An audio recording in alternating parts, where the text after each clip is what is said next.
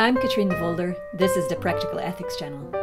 Maybe it's possible for people to resist, and there's a question as to how difficult something has to be before you think it's not really possible for someone. But it's very difficult.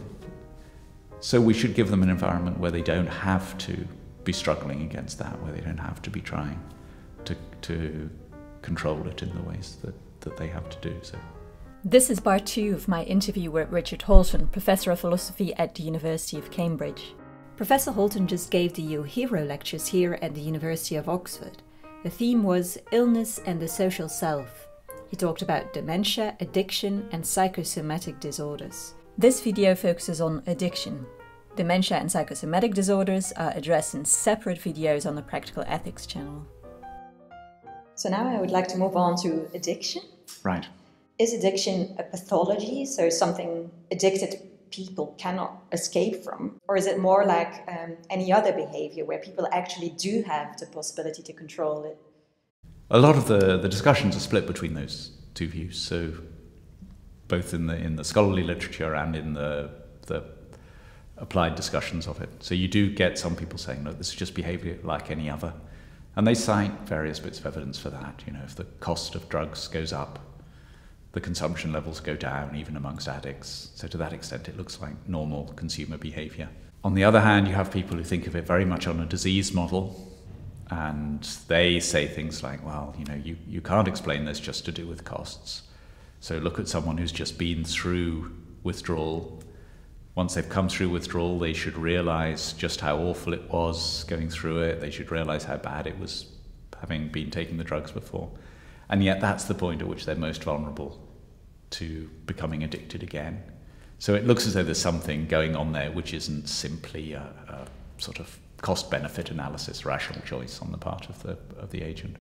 Ken Berridge and Robinson, Berridge and Robinson at the University of Michigan have got a lot of very interesting studies looking at the ways in which addiction involves something going wrong with the dopamine system. There looks to be a dissociation between wanting and liking. So if you interfere with a rat's dopamine system, you can get it to the state where if you were to give it food, it would show a pleasure response to that food. It's hungry, it seems to like it, but it's not motivated to get it. So because you've cut down the dopamine response there. So that's a creature which is liking something, or potentially liking it, but not trying to get it, so in that sense not wanting it. And addiction looks to be the sort of flip side of that. Addiction looks to be a case where it's the wanting system that's really gone out of control. There may be liking, and typically with most of the addictive drugs there is liking. I mean, most people enjoy, at least to begin with, the drugs that they're taking. But it's not the liking that's really driving the behavior. The behavior is being driven by the wanting system. So to that extent, it's a pathology. It's a disease. I mean, something has gone wrong with the agent. But of course, what's gone wrong there is to do with the wanting, and that doesn't immediately lead into the behavior. So you have cravings. This is one of the things that addiction is full of, cravings provoked by the cues which are associated with those drugs. But those cravings don't automatically lead to behavior because we do have some abilities to control them. And that's the extent to which I think you've got something more like intentional behavior, is to do with the controlling of those cravings. So I think we shouldn't really be looking at this stark contrast between thinking this is fully intentional behavior, therefore, there's no excuse, or it's a disease, it's outside the control of the agent, there's no responsibility. I think the truth is somewhere in between, and it's in between because what's out of the control of the agent is the other cravings.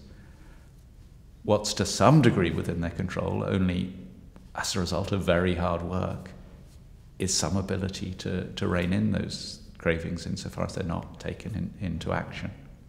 So in the case of dementia, where the people around the person with dementia who have an important role to play.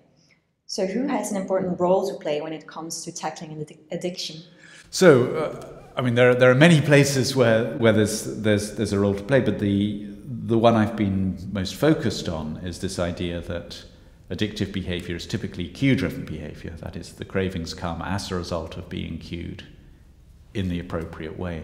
Some of the responsibility, I think, then falls on the people who are providing the environment that gives rise to that cue. I think for sort of illegal drugs, we all think that, right? We think that the drug pusher has as much responsibility, if not more, than the addict for, bringing the drugs there, and that's been the focus of criminal responsibility for many years. Where I think we think less about this is when we look at areas where there isn't quite the same notion of addiction, in that it's not that the dopamine system has been directly interfered with, as we find happens with the addictive drugs, but in cases where the dopamine system is nonetheless responding to cues. So one of the interesting things there, if you've got this dissociation between wanting and liking, you also find there's a dissociation between wanting and your judgments about whether it's a good thing or not. Right? Once the cue is there, you get the wanting even if you believe this is a stupid thing to do. Right? You see that in addiction all the time. But it may well be that something like sugar is using the same mechanism. It's just not using it. It hasn't come to be sensitized in quite the same way that you get that with the clearly addictive drugs. But nonetheless, the outcome is rather similar. Right? People see the cues, they see the cakes and the soft drinks and the sweets and the things around them, and they respond to those cues with desires which are, to some degree, independent of their views about whether this is a good thing to take or not. That means, I think, that we should think of those cues as something like a polluted environment. So in just the same way that you might think that someone who sends smoke out and affects people's lungs because the people are there breathing it in, and that has that impact, we should think there's the same kind of thing. If you put, soft drinks available where people can't avoid seeing them, then that's a bit like sending the smoke across. You trigger the people, you cue them, and much more likely to consume. So I think once we think that way, then we've got a way of realizing why the sorts of things which governments are starting to think about doing, namely, putting taxes on soft drinks, restricting bottle sizes, restricting perhaps the places where they are available. I mean, that's not to ban them. I don't think we should be in the business of banning these things, and I think if we try to do that, it's not going to work anyway. But these more subtle interventions, where you just try to make sure that it's not an environment which is constantly cueing people, I think is something which could be justified in much the same way that we think we should have environments that don't allow smoke or whatever. Thanks for watching. If you liked this video, don't forget to subscribe to the Practical Ethics channel.